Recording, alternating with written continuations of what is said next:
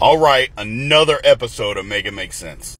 So when are we going to start holding Mark Cuban, accountable for what he has done to the Mavericks? When are we going to start doing that? Because he keeps getting a pass and the Mavs keep getting worse.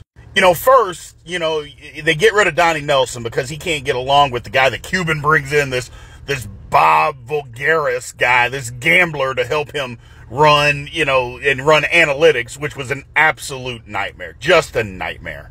This guy didn't get along with anybody. Didn't get along with Luka. Didn't get along with Rick Carlisle. Doesn't get along with anybody. But you get rid of Donnie Nelson because he doesn't get along, and that ended up blowing up in your face, and then now that guy is gone. It's just absolutely ridiculous.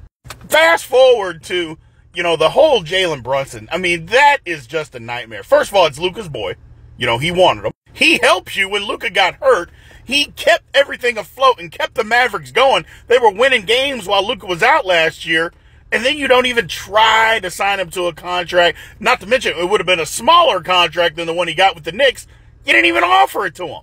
And now he is blowing up in New York. Luka's pissed off, been just disinterested all season long because of it.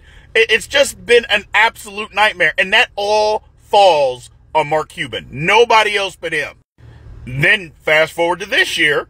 Then you make the trade for Kyrie Irving. Look, we all know what Kyrie brings to the table, but as far as defense and what you had to give up, absolutely not. And Luka has pretty much said so. The chemistry of the team, which is his nice way of saying that Kyrie is not working out, the chemistry is not the same as what it was last year, and we got to do something to get that fixed. Well, what do you think he's talking about, man? Come on. And I'm not blaming all this on Kyrie. I don't think Kyrie did anything wrong in Dallas.